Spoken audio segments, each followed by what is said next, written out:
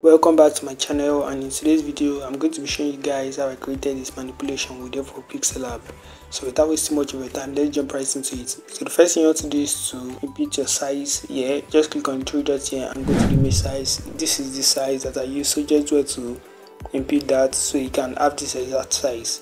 So I'll just click on OK, and I'll leave my design here to use as a reference to what I'm actually doing.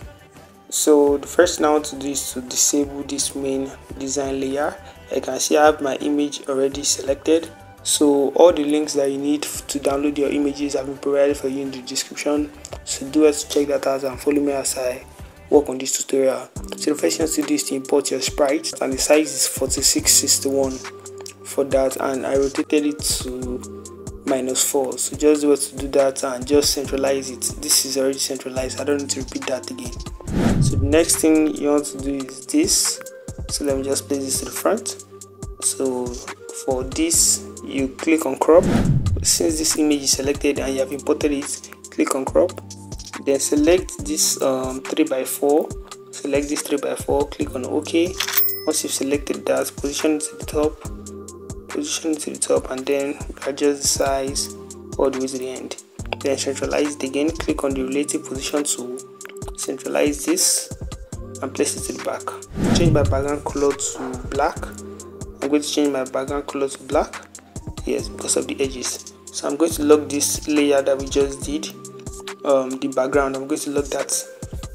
So once I lock that, all I need to do is to duplicate the background. Now click on copy. I'll place this here. So once I place this here, I'll go to erase to, this is it. I'll increase my brush size and I'll increase the brush blur size. So this is just the handle, this down section is the handle. You can see it, you can increase the handle, it depends on you. Everything is increased, and I'll clean only the top. Just clean only the top. Clean only the top. Keep on cleaning, see how okay with it. So when you get to this section, be careful. I don't want to clean the top of the water. Just take your time here. Take your time. Just take your time. Okay. Keep on cleaning. So yes, once I've done that, it's already centralized already, remember. So I'll go to opacity. I've forgotten what I actually used, but I know it was around, okay, I think let's just keep it at 40. I'm sorry I didn't it was around 35 to 40, can't really remember. So I'll just leave it at 40 and then lock the layer. I'll duplicate it again. So I've duplicated it, it's still centralized.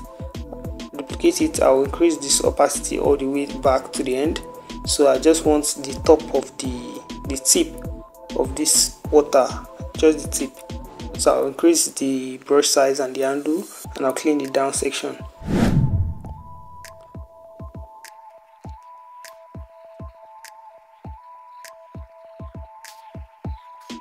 So take your time in this section here. I don't want it to touch this tip. Just something like this is okay.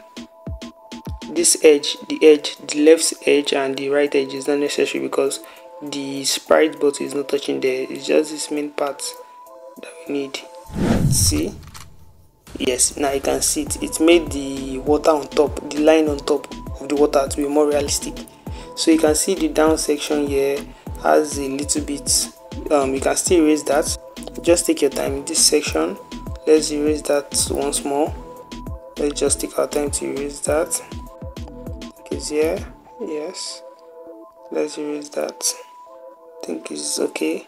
Yes, it's okay now. Now it is okay. So this is it. Let me lock this layer back. Let me place this to the front. See what I'm doing. Okay, it's already placed to the front now. What remains is the bubbles. Let me lock it. Okay, before I forget this, let me do the bubbles first. Okay, this is it. This is the bubble. This is it here. It's actually in full size. Yes, like this. I cropped it all the way to just half section. Let me delete this previous one.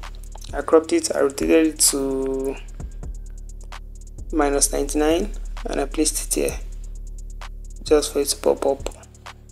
Depends if you want to move it all the way to the side, you're okay with it, but I placed it. I didn't centralize it. Let me just see. Okay, still centralized. That is okay. Just place it here and move this to the back of the two front water layers. Okay, yes, this is it. I'll lock it. There's another bubble that I used, can't find it. Okay, this bubble here, I duplicated it and I placed it here. Okay, not really like this, not really like this. Increase the size, any size you want. Just make sure the size is the same size with the can. Make sure the size is the same size with the can. The edge, let me increase it again. Yes, something like this, the same size with the can. And I position it at this down section here.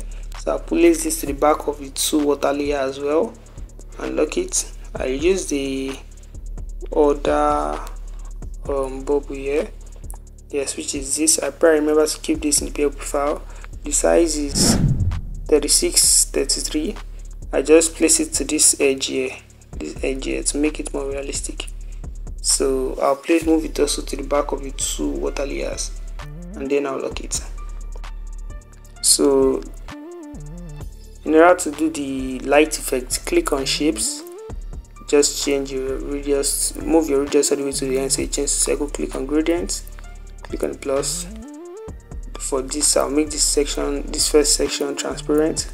Click on this and click on the drop icon here, then move this touch slide all the way to the end. It becomes transparent. Move this all the way to the middle section and select this gradient effect here.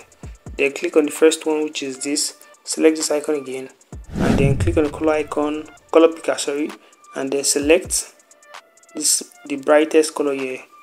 Let me zoom in. Just select the brightest color here and you're good to go. Yes, move the slider all the way to the end, or to this section, sorry. Click on OK and here we have it. So increase the size. You should be at the back of the Coke, but let me copy it again. Just place this at the top as my sun effect. I think I'm okay with that. If you want to duplicate it how many times, it depends on you, but I'll just leave it like that. I'll place move this to now to the back of this Coke. Okay, that's okay. Okay, you can readjust it, the top section, the one at the top, to your own taste. It totally depends on you. Just that. Yes, this is it. Totally depends on you. So for this, for the next thing here, yeah, we're in my tutorial. I don't show you how to add all these helicopters and all this bed anymore. For my tutorials, I don't show you guys how to do that because this is very simple. You just import it and reduce the size. Okay, I think I should just tell you the size for that. For the helicopter that is at the top, the one selected, the size is, just reduce the size very well. The size is 9 and the height is 6.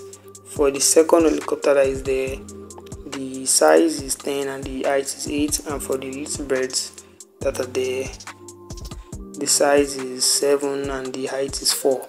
So this is it. Yes, I think this is it. The reason why mine is popping out like this is because I edited it with Lightroom. I enhanced the design first and then the lens flare. It's not really necessary though, but if you want to add lens flare, I'm not showing you guys how to do that anymore in this tutorial because I have tutorials on that on my channel already. So just do to go to the description and watch that. I really appreciate that. Do to check that out. So this is it.